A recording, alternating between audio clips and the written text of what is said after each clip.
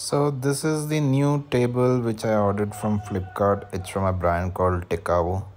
So this is how my current setup is. All my laptops, monitors, workspace, everything is like this. It's not organized properly. So that's the reason I bought this particular table. So it has a razor also for the monitor. Let's see, let's quickly install this. Though it's not quick, it took a lot of time because no, the screw placements were not proper, because of which I had to interchange the legs again and then again put everything back and do the assembly. So finally everything, once it's done, it should look something like this, with a razor for monitor. And finally cleared everything from the floor and made space for this table.